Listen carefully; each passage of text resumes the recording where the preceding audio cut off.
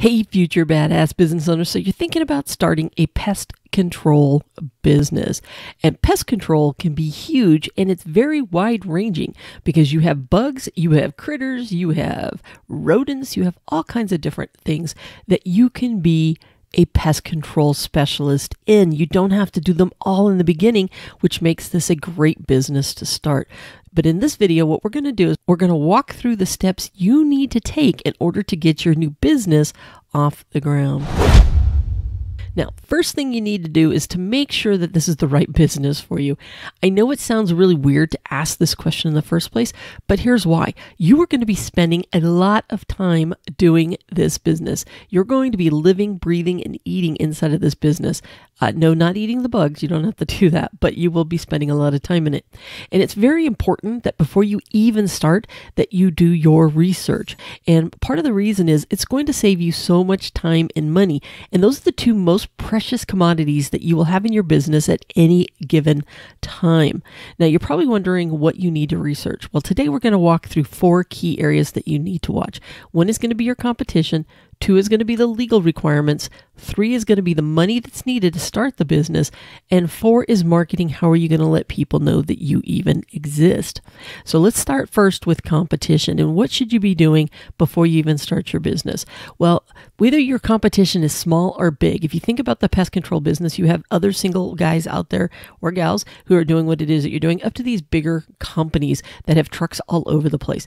You want to know and really dive into what are they doing poorly. And it's really easy to pick apart a business.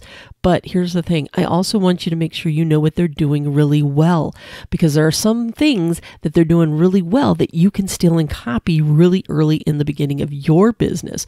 So don't just focus on what they do wrong, but I want you to focus on what they do well. How can you stand out? This is what you're gathering by finding out what they do well and what they do poorly, because this is going to help give you a secret sauce that you're going to be able to combine all of that and to be able to solve things. Now, some other things you're going to be looking at is the quality of the products or services. Not all treatments for pests are the same. Some will do it organically, some will do it non-organically, some will animal-free stuff. You just need to figure out how are you going to do it. What kind of quality of products or services are they using? What do they charge? You know, everything is going to be different. By the way, a lot of times, bigger companies can do a cheaper price in some cases because they can do it in volume, but other times they're going to be way more expensive because their expenses are way much higher than yours are ever going to be. But make sure you know what they charge for all types of services so that you can charge correctly. Remember, this is not a race to the bottom. I don't want you to be the cheapest out there. That's not why you're trying to find out what they charge. What you're trying to do is find out what they charge for the different types of services so you can be competitive. A lot of this has to do with the simple fact that I don't just want you to be another pest control business. I want you to focus on what the pain point is that you plan to solve for your customers and how you're going to stand out. By really understanding your competitors and what their advantages are, it's going to give you some insight on how you're going to be able to stand out amongst them. Now, the next part you're going to look into is the legal requirements. First off, an LLC versus a DBA, doing business as. An LLC is a legal entity. Yes, you own it. Yes, you are the business, but for the law and for taxes, there are going to be a couple different things. The law, it's a legal entity all on its own. Because you're a single owner, probably it's going to be a pass-through for taxes, which means you're still going to pay the taxes. So it gets kind of confusing for people. Doing business as is just as if you go out there and you say, hey, I'm Tom Jones and I'm doing Tom Jones's pest control business. You're not going out getting an LLC. And there's a lot of states are going to have different rules with what you have to do. So it's really important that you dive into your city, your county, and your state to find out which one are you legally required to do. Most people do the LLC for more protections that it gives you because it protects you as an individual versus the whole entire business. But some states, especially because you're using some chemicals and stuff like that, you need to find out what you have to be doing at. Each state is going to be completely different. So it's important that you look into that as part of this. Now, some other things from a legal standpoint that you need to look into is, are you required to have a license? Sometimes the city will require a license, the town, the county, the state. You need to look at the licensing, and there's definitely licensing that's going to be tied to being a pest control person. Do you have to have any kinds of permits? What type of insurance do you need to have? Sometimes you have to have a certain amount of liability, general liability insurance. You need to find out what you need to have for that. Once again, the city, county, and state are going to be very great resources for you in these early days in order for you to find out what it is that you need to have. Plus, don't forget, you can always ask some of your competitors if they're a little bit more open, especially if you go a few towns over where you're not competing with them. The third area we want to look at is going to be the funds that are needed for you to start the business. Now, I'm a big fan of being as debt-free as possible, but there is a bunch of stuff that you need. But I think that you can still be debt-free because sometimes you already have some of this stuff, and sometimes you can borrow it, but sometimes it's going to be a minimal investment. Remember, you do not have to come out the chute buying everything under the sun. You can start small and grow and bootstrap, which is put more money back into the business in order for you to grow more things. But you need to know what kind of tools, what equipment, vehicle. A lot of times you can use your own current vehicle. In most cases, you don't have to go out there and buy a $20,000 truck or hire some people to get the business going. You can always work your way to that. Training and certifications is huge for this business. You have to be certified to use a lot of the chemicals. So please make sure that you are using those as needed, that you are getting exactly what it is that you need to do. And when it comes to the advertising, there's going to be all kinds of different things that you can do. A lot of it's going to be word of mouth, getting things out. I really recommend you getting with as many real estate companies as you can and agents and letting them know that you exist. And also there's going to be some money tied to the licensing and the LLC, the different things we just talked about under the legal requirements. So make sure you have the money needed for that as well. All right. Now, we need to make sure that you get paid, by the way. So we're going to work this one in. In order for you to make sure that you're going to get paid, you need to have a good invoicing and bidding system in the very beginning. Can you use a notepad kind of a thing? Yeah, it's not going to be as professional. There are some cheap ways to be able to do invoicing and bidding. By the way, a lot of these new programs, QuickBooks, FreshBooks, a lot of the ones that are online, they now have ways that you can send invoices directly from them. It does cost, it's like $20-25 a month. It's not bad. Believe it or not, it's going to save you tons of headaches and it's going to help you stay organized, but it'll help you with your bidding and your invoicing. And plus, as you get more money, there are specific things that are dedicated to people in the pest control business, but you don't necessarily need that right away. You can use some of these other ones that are going to be a little bit better on the pocketbook, if you will. You need to have an accounting system. Remember, there are two different things. There's bookkeeping and there's accounting with the taxes. The taxes are something completely different. Your bookkeeping is just being able to capture all of the expenses and all of the bills that you have coming in, all the money you have coming in. And it's the act of watching that versus where taxes, they're going to look at all that information and then find out what's the best tax situation for you. So sometimes people have the same person, sometimes people have separate people. So make sure you have a really good bookkeeping system, because at the end of the day, you want to get paid. And I cannot tell you how many small business owners fail to send out invoices and don't get paid. Like they'll go out, they'll do the treatment, and then they'll sometime in the next week get the bill out.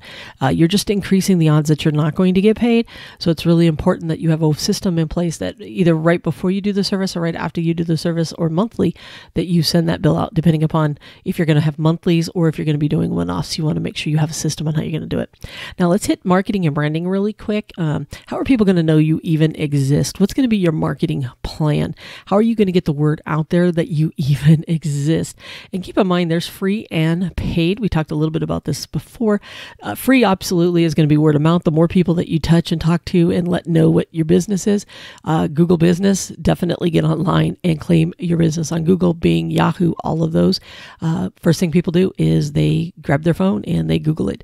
So it's important that you are in those places. Facebook, you can be part of the community and just let people know that, you have this business. Don't be spamming them on Facebook, telling them every time they turn around, but you just make it part of the conversation, maybe 1 out of 5 posts or 6 posts, but just be engaged in the local community. Trust me, those people will pick up that you're a pest person and they will turn around and definitely recommend you because they get to know you. I've already talked about realtors several different times. Make sure you're part of any networking in your local community. Now, there are some paid things, paid Facebook ads, postcards, flyers, stuff like that. Try to stay on the cheaper side in the very beginning until you build up some bankroll, and then you can have an advertising budget that you use. The biggest thing is the return on that investment. but honestly, you can really get your business up and running by using free advertising, because once you get that word of mouth going, it's really going to help you, especially if you can work in with some of those realtors like I was telling you earlier. Are you going to have to hire people? It's an important question to ask yourself, because if you're hiring a team, you want to make sure you have the best and that you're going to train them and onboard them correctly, and how you plan to do their payroll. Most of you are not going to hire people in the very beginning, but your business will start to grow. So make sure, maybe if not in the very beginning, but shortly when you start feeling that need to hire people, that you start doing your homework when it comes to hiring the team and how you plan to do it the right way versus just spinning people like a lot of people do. A lot of people go through a lot of people because they just don't ever figure this piece out. So it's important that you do that. Now you need to take all that information and you put it together. A lot of people will ask, do you need a business plan? I say you need a business success blueprint is what I always say, because at the end of the day, you just need to take the information and turn it into something that can be a roadmap for how you plan to run the business. Traditional business plans are used when you need to borrow money with the bank or you're going to get a franchise. You don't need per se a professional business plan, but you need to create something that's going to help you take all that information and put it together. Where the success plan, you still get to put that plan together, and it just gives you a place for all that research, like I said, and more importantly, it gives you something to come back to when you kind of lose your way. You just go back to that success blueprint to get some of those ideas that you had early on. One of the most important things that you can do in this new business is learn your business numbers. I can't tell you how many people come to me years after having their business because they are clueless on their business numbers and they're trying to figure it out.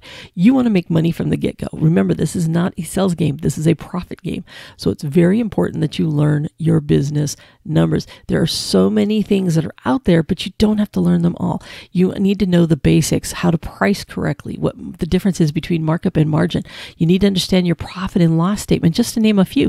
I tell people all the time, sales minus cost of goods minus 6 months equals profits. That's probably the most number one calculation that you need to know in order to be successful. So it's really important that you know the basics of your business numbers from the beginning, and then you can grow. And, like I said, your profit and loss statement, this is something that comes out of that bookkeeping, and it is the report card of the business, and it tracks the money in your business. It tracks the flow in and where it all goes. So if you take in $1, where are you spending that dollar? How much is going to cost of goods? How much is going to expenses? And what is going to your profits at the end of the day? Because it's really important that you remember this key thing. You are running a business. You are not creating a job, okay? A lot of people wake up and they've created a job for themselves, and they really haven't figured out how to run a business yet. Business owners know their business numbers. If you're just creating a job, you're just kind of going day to day and just pocketing the money. And that's not what we want you to do. You're trying to run a business. But I've got some tools out there to help you out. Don't forget, you can always subscribe to the channel. There's other YouTube videos on here that are going to walk you through the business numbers, how to read a P&L, all those different things. And I've got a couple of courses to help you out. One is to help start a business, and the other one is to know your business numbers better. That's a huge one. Know your business numbers better. It's affordable. It's for everybody. My main goal is just to get you more information, but then again, you can watch everything on the YouTube channel as well. Let's get you some information so you can be a great business owner from the get-go. Now, if you like what you see, don't forget to hit that subscribe button, like button, let people know that they should watch this video as well, and get out there and go open a successful pest business.